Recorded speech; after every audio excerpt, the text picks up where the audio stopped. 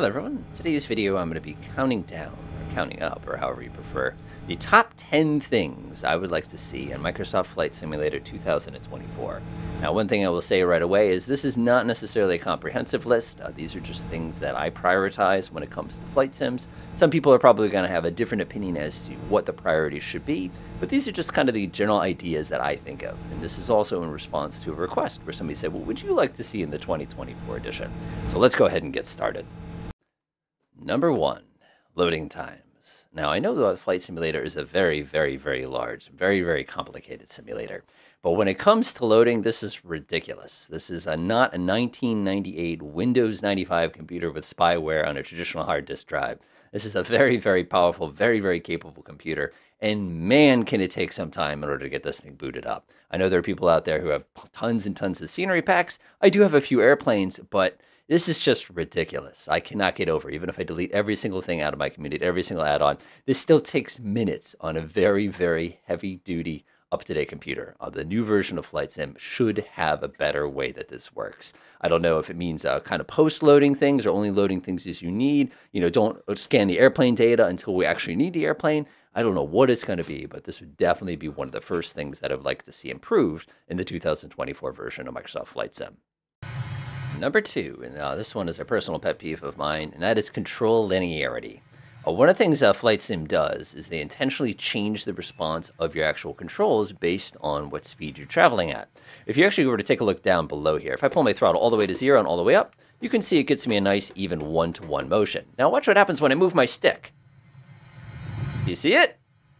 That is one of the most frustrating things for me as a real-world pilot. Because in the real world, if I want to snap my control hard to the left, like I'm dealing with a really, really aggressive type of turbulence or a very, very touchy landing, I like to be able to do that. I knew that this was done for the purposes of making it very butter smooth. I mean, look at the controller. I'm moving it that much, and that's how much response I'm getting. But when I'm in an aircraft that is a little bit more touchy, especially if you're moving slow with a general aviation airplane, I need to not have something decide for me what my controls should be doing. It should respond in a way that makes sense. Now, one of the things that makes me absolutely crazy, and I know there are ways you can go into your settings and actually adjust linearity. I also picked this aircraft intentionally because I knew that that effect was very, very aggressive. But the reason that I just mentioned this is if you're flying something like even like the basic 172, you'll notice that when you push the throttle forward as fast as you can, it goes, that's a technical term for moving slowly, by the way. And unfortunately, that's killer. In the real plane, if I need to push that throttle forward, I need it now. And many of those aircraft actually have special booster pumps that help you out. Corollary to the issues with the controls is when they do this, you'll notice that you get this weird little touchiness that exists. Do you see that slight delay in the movement of the controller that's causing it to be very, very touchy like this? That's another thing that needs to be adjusted, and it needs to be something that is adjusted by plane. It is so frustrating. Some of the competitors for Microsoft Flight Sim, such as DCS or X-Plane, do a fantastic job of simulating the way that the controls operate in a way that feels natural to a pilot who flies aircraft normally. So this is one of those things that they really, really need to change. It makes me crazy. Number 3, in-game flight failures, or in-flight in-game failures. Now, one of the issues that I have as a real pilot is the things I like to do is I like to simulate different types of systems failures. Now, what they've done is they made a pretty nice job of giving us a general spread of different failures that could happen to the aircraft. Now, for those of you who are familiar with some of the other flight simulators out there, like again, such as DCS or X-Plane, you have massive pages of failures down to individual instruments. Now, as a person working on an IFR certification myself, these things are really important to me, and I have to get very creative to simulate a dead attitude indicator, for example, rather than a simulated vacuum system. Some of the other flight sims do a great job, and another thing that Flight Sim does not do well here is the fact that these are all basically engine related. There's other parts of an aircraft that can fail. And the fact is that I can't turn these failures on and off inside of the simulator itself. I have to get them all set up here and then start my mission in order to actually go use them. This is just one of those little things where, like, if you want the full experience, you really need the ability to try these things rather than going back and forth and dealing with the long loading times and having to kind of play with those. And even re-enabling and disabling them in the simulator would be awesome, because then you could actually try the same thing 5 or 6 times in a row until you build up that good skill to deal with it directly. Number 4, the mission editor. Now, there's one thing that does really, really cool here in Flight Sim, and that's the different types of activities that you have access to. Setting these activities, unfortunately, are actually relatively challenging to actually do. And one of the things you probably know is when you're in the world map, for example, I want to create myself a quick flight. I want to say, I want to start right here. And let's say this one, let's say I want to fly an approach into New Haven, which happens to be here. You'll notice that I have no control over anything like my altitude here. It says 1,500 feet. What if I don't want 1,500 feet? What if I want 15,000 feet in the simulated spiral? When I come in here and I want to go, oh, let me load up a particular page, and I got to open up these different pages and go back here. And then the flight conditions, this is all done really, really well, and it's very, very easy. But things as strong as, hey, I just want to come in here and adjust my initial altitude to X, Y, and Z, it won't allow you to do that. Now, the other thing you probably noticed in several of the 2024 videos for the new flight simulator coming out is the fact there are like helicopter missions, there's loading missions, there's rescue missions. That's fantastic, and I can't wait for those things to come out. But for me, the more important thing is to be able to quickly and easily create those items. If, for example, I wanted to do a VIP delivery from, downtown Manhattan or something like that, and I want to make it go all the way down across and kind of enjoy a nice flight like that, or I want to do a rescue of somebody over here in Long Island Sound who maybe their ship went topsy-turvy, I want to be able to just right-click, add mission, go. I would prefer it if it was like that, as opposed to having to have people sit there and carefully, cautiously build each one of those little pieces, even if it's at a cost of the depth. One of the great things is if you look over at the DCS, for example, they do an excellent job with their mission editor, allowing you to customize every little thing, and you can go as light or as hard on those missions as you want without a lot of extra work. But again, providing that awesome level of flexibility. Number 5, performance of virtual cockpits. Now, one thing I want to say in full disclosure here is many of the aircraft that that came with Flight Sim, like your TBM 930, even with really sophisticated avionics, the performance is fantastic. But a lot of third-party aircraft, for whatever reason, and again, I just picked this one completely at random here, have really, really poor performance issues in their virtual cockpits. When I'm looking out my window like this, it's got a little bit of the chunk here. You can see it very distinctly. Again, I have a very powerful computer, but the moment I start turning my head and look in this direction, my frame rate halves itself. And now I know it's worse on the ground than it is in the air, but one of the reasons, there has to be some reason why many, many different aircraft that have it, even if they're not glass cockpits, suffer badly with performance when they're inside of a situation when you're in the cockpit itself versus when you're outside of the cockpit. I don't know if the emphasis there was on VFR flying from the tail in third person or just enjoying it. There has to be some kind of level of detail. There has to be some kind of internal option. There must be some way to improve the performance. For those of you who like to do VR like myself, aircraft like this, for example, or the AN-225, are completely inaccessible because you just cannot fly them. Aircraft on the flip side, like the 172, fabulous performance. For 90 frames per second, no issues at all, even if it's the G1000 with synthetic terrain visible. And I know there's some systems complexity in some of the other aircraft, but this a little issue with the virtual cockpits not having good performance extends to some aircraft that were even 1920s, 1910s with 6 or 7 instruments on board. That is still an issue. Now, that is something that absolutely has to be addressed. That's one of those things that makes me crazy and keeps me away from doing certain things that I really enjoy in the sim. Number 6, air traffic control. Now, the air traffic control built into Microsoft Flight Simulator is actually pretty good. One of the things that I appreciate about it is it kind of hits all the highlights. If you have automatic air traffic control on, it really does a nice job of kind of checking all the little boxes that needs to be done.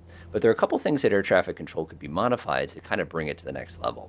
The first one for me would be the ability to use your voice in order to control the air traffic control. Now, you're immediately going to scream at the monitor going, wait a minute, there's third-party applications for that. Yeah, but why is that not something that's just built in? The reason that I say that is a huge piece of flying for me in the real world is that communication. I am always on the radio. It's not necessarily that I'm constantly talking out loud on the radio. It's just that I'm always listening to it. I'm always aware of it. I always have to make my communications with it. And a huge part of me as a pilot in command, one of the things that I feel that flight training only partially taught me how to do was to be able to communicate with those good folks down on the ground who are keeping an eye out for the nice, safe flow of traffic. And without having to use your voice and without having to be able to kind of call all those different components, it makes it a little less authentic. Now, one of the things that I love is, I can just come up here. If I want to press nearest airport list, I can press that button. I can see that I'm kind of cruising along pretty safely here. One thing I do not see is my destination airport, where I'm flying into Hartford at this particular point. So if I have to come in here, I have to press airports farther from me. I have to click on Hartford Brainerd. I have to get the correct frequency and dial that all in myself. Ideally, what I would do is exactly what I do in the real plane. I would come down here, I get 119.6, which is what Bradley would hand us off to if we're getting flight following. I do myself a quick little flip right here. Brainerd Tower, Optica 64 is 9 miles to the northeast. I'm looking for full stop with information, Charlie. That's exactly what I would normally do. And even though I'm a pretty good distance away from the airport, they'd say, Optica 64, make a right traffic for runway 2 Brainerd. And I'd be like, right traffic, runway 2 Brainerd, Optica 64. And that's exactly what I would do in a normal flying situation. And it's very natural. And getting over that is challenging. Now, some of you are immediately going to scream, well, wait a minute.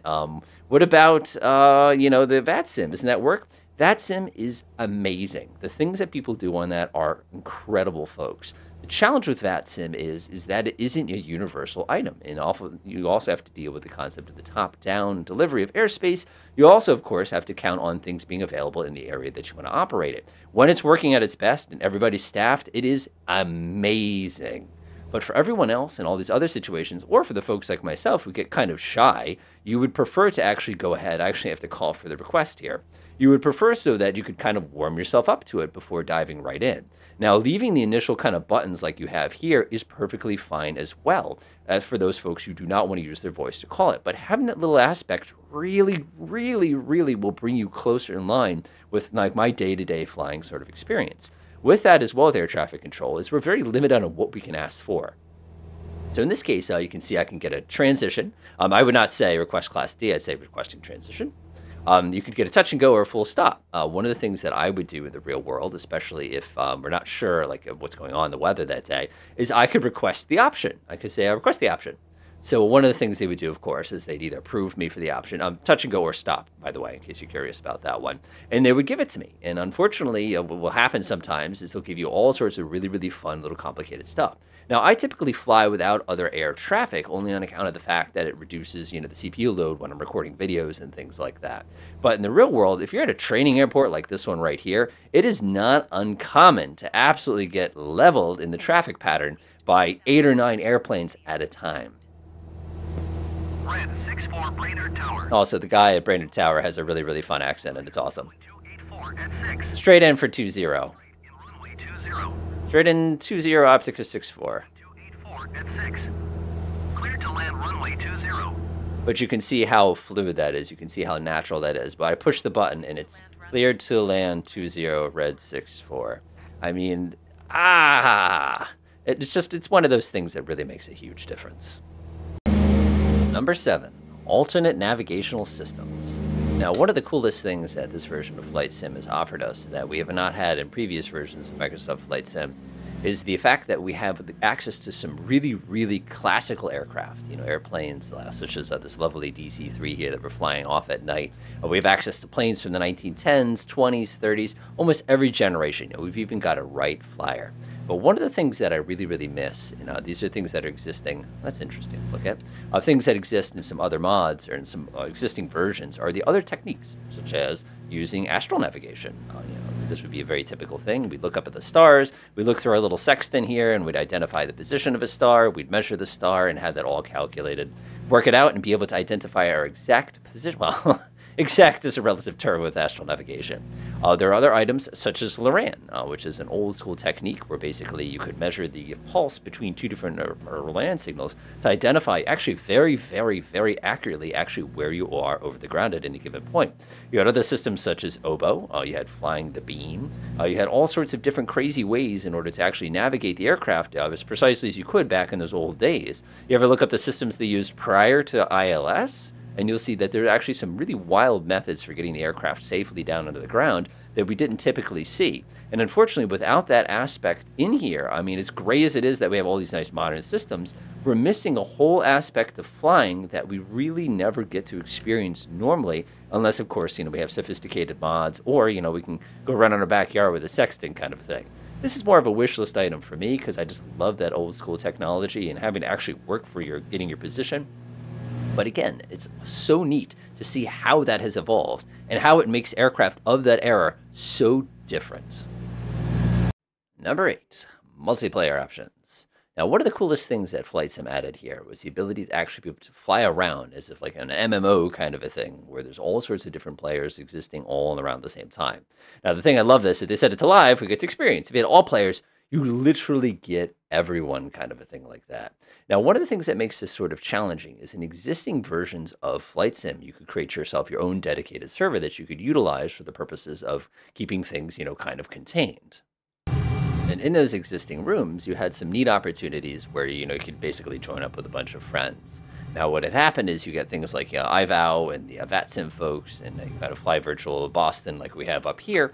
And they would basically allow you to have a much, much larger environment of folks that you'd be operating with any given type of flying. So one of the cool things that they also added is the ability to set your flights in groups as group only. Now, this poor chap right here has no idea that I'm here. Now, if he had all players enabled, he'd just watch an F-18 I go ripping across. So you can just imagine how much nicer it would be if you could somehow fix the kind of requirements for people who would appear around you. Imagine, for example, you could put a setting on that does general aviation only. Imagine you have a button that disables anybody who has a jet. Imagine if there's a button that you could limit it to, certain sort of regions around you to really, really customize the kinds of traffic that you want to be flying around with at any given moment. All those advantages would make multiplayer, as awesome as this is, slightly more friendly for folks who are looking to do large group flights without having to do dedicated servers or without having to fitz around with a lot of the different settings that you have. Yeah, I'm Red 64, get to it, kind of a thing like that. Boston Tower, Red. Number 9, shared cockpits. Now, there is a really, really neat mod out there that enables you to actually share a cockpit with another person. It's a super, super cool thing. I've done videos about it on the past for those of you who like to check it out a little later on. It's something that I've had a pretty good amount of success with. This particular tool for doing the shared cockpits, it generally works. It enables you to basically link up to anybody that you have the IP address of. It also, of course, will enable you to, share all sorts of different aircraft. But unfortunately, because of the way the aircraft does share variables in this particular version of Flight Sim, there are just so many, many, many things that make it very, very complicated in order to make it work well. There's already a really solid multiplayer code built into this version of Flight Sim, and it would be very impressive if they could expand upon that to basically enable us to easily share cockpits like back what we used to do in Flight Simulator X. Another reason I really like the shared cockpits is if I'm flying with a second person, like a navigator, for example, I have them. I used to fly JetWorks where I could do co-pilot, regular pilot. You could define exactly who has the access to what buttons, who's my flap guy, who's my light guy, am I the guy with the controls? And all that would synchronize itself in a smooth and very, very transparent kind of a fashion. Now, those were the most fun times ever because if you went over to places like VATSIM, for example, having that extra crew member added a whole other level of awesome to all the flying that you got to do. And it really, really took things into, like, I'm not going to call it a realistic level, but it brought it kind of to that next level that makes things a little bit better to actually experience. Again, trying to attract more people into the actual hobby itself. Now, that could be set up as simple as clicking on your plane and saying, let anyone drop in. Imagine a bunch of randos climbing into your Cessna 172. That could be kind of fun. Of course, you could also have a situation where you could say friends only. You could set it so that your aircraft, you can invite somebody to an aircraft that you're flying. All those things could be integrated into it to make it a very, very, very simple process for those of you who like to be able to have that experience of having two people fly. Now, one of the things that many of people have said is it's very, very challenging to learn to operate these aircraft. And how much better would it be if somebody could just climb in there with you and be able to very, very simply, very, very straightforward, walk you through it and experience a whole new level of awesome that is inside Flight Sim. Number 10. This is going to be one that you probably saw coming, maybe not. And that is going to be to expand kind of the career side of Flight Sim. I'm not a huge fan of the concept of having like a progression where you have to get 16 hours in order to fly a Cessna 172 instead of a Cessna 152. Oh, by the way, you have to be really, really careful because if you fly with a damage turned off, it does not track your hours. I have 3 times this many hours in Steam in this game. But one of the things that I would really, really be impressed with is, if this were expanded more. Things like where if you remember I was talking a little bit earlier about generating missions, if you want to do the helicopter pilot career, you could keep track of all these different items that they have in here that are actually built into it that distance without stall, really? But it gives you the ability to go ahead and control these things and actually, beyond just achievements, but actually, have like, you've earned $16 from flying a VIP from Newark, New Jersey up to, FRG or like carrying a cargo freight in the middle of the night or like any of those kind of items would be really, really impressive that if they built that into here. Like I said, no need for progression. And the other thing I would say that's very, very critical to all of that is making sure all that material is going to be something that is optional. It is not required. And yes, you're yelling at me again saying, these are things you can get in third party. but they shouldn't have to be. And that's kind of my important point that I'd like to kind of say, that really, really does make a difference inside of these. How much fun would it be? Like, I'm not saying you need to get the unlock the gold version of the Cessna 172. I'm not saying that in the slightest. I'm just saying it'd be really cool for those of you who, for example, who played games like SimCopter, to actually, be able to go through and, have random missions pop up, and you take the random missions and, tracks your progress, and you're paying for gas and everything like that, just to add a whole new level to this game that would be absolutely wild to experience, as well as, attract a different kind of player into the game itself. And that is my none too exhaustive list of things that I would like changed in the 2024 version. There are a bunch of other things that did not make the list, though, which are things that I would love to see. And I know I mentioned many times there are some third-party pieces, but for those of you who start messing with the third-party route, you realize how frustrating it would be if it was just integrated and had something nice open-ended, like a little Lua script that you could download, like you see in a lot of popular modifications in other games. There's one thing I will leave with, though, and this is more of a nitpick, but I can't tell you how much this makes me crazy, but the stall performance of these aircraft is very, very fabricated. So, like, normally when an aircraft stalls, that's what it does. The nose drops on you, and if you were to pull back aggressively with it, it would just get a little bit worse. But one of the things that many of the aircraft have is a very, very strong spin tendency. And while aircraft do spin, believe it or not, they don't do that. That would only be if you really, really, really had an uncoordinated, overpowered stall. As a matter of fact, a lot of aircraft like this, what you can do is you can actually tap the gas, and you can do a falling leaf with it, where basically you'd hold the nose up just high enough, like that, and you'd basically falling leaf to the ground. But in this game, it just noses over worse, and that's kind of be the end of your flight, unless you could safely give it a burst of power and fly out of it. It's a little thing, but many aircraft that I found, like, for example, the fighters, they just drop a wing, and they just wouldn't do that unless they were in a situation where the actual aircraft itself is completely unbalanced, incredibly uncoordinated. Aircraft are generally pretty safe to fly. They certainly can stall, and they will stall if you're rough with them, but they're not necessarily going to suddenly dumping on you that hard.